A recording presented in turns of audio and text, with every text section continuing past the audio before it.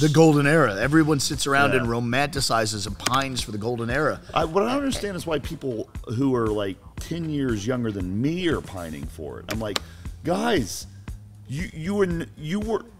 This is way older than you. Yeah. Like, you were born in 2002 and you weren't there.